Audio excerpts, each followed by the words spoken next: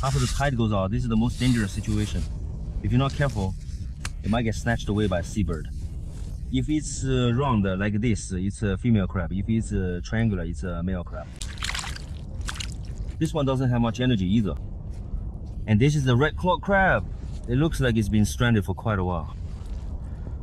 It's pretty plump. Let's take it with us. Nowadays, even mussels this big are unwanted. This one's quite a size. When mussels grow this big, some of them might be empty inside. So you need to sort through them at home. But most of them are edible. Lately, I've been eating mussels all the time. And honestly, I'm getting tired of them. If you leave them in the water, they're fine. But if you leave them on the beach, they'll just dry out and go bad. Why is this one so fat? There's a king razor clam living in here. But why is its breathing hole so thin? Let's get a few more. It's stuck.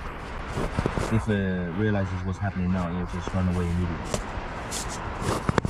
This one is still the kind that goes straight up and down.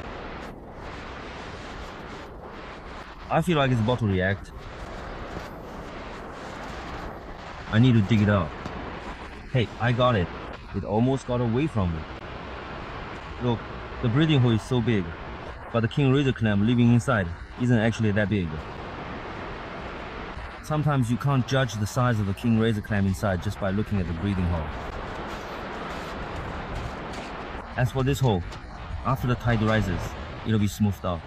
A lot of friends worry about these pit's flower urchin crabs that burrow in the sand near the tide line.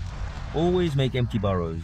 Once the tide comes in, they're washed right out since they're so close to the water. Put it in the water. This octopus is so close to the tide. Isn't that silly? If you crawled a bit further into the water, I wouldn't have been able to spot you.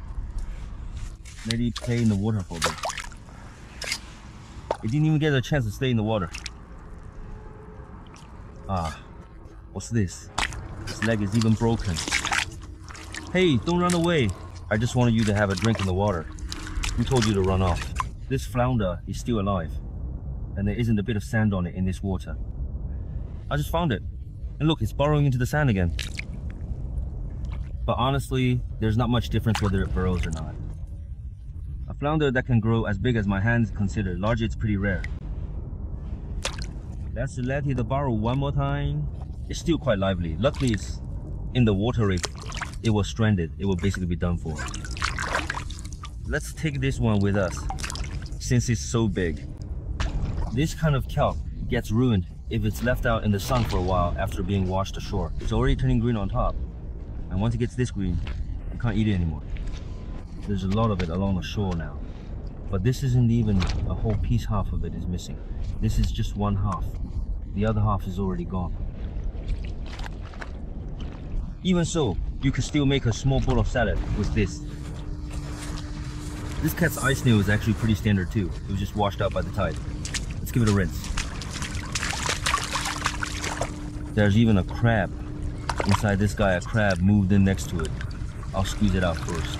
Do you think it eats crabs? Look, another swimming crab got dug out along with it. Don't go just yet. Let me take a look at you. It's another female crab, so small in size. These little ones are considered inferior catch. This cat's eye snail is impressive. It's actually hugging a crab together.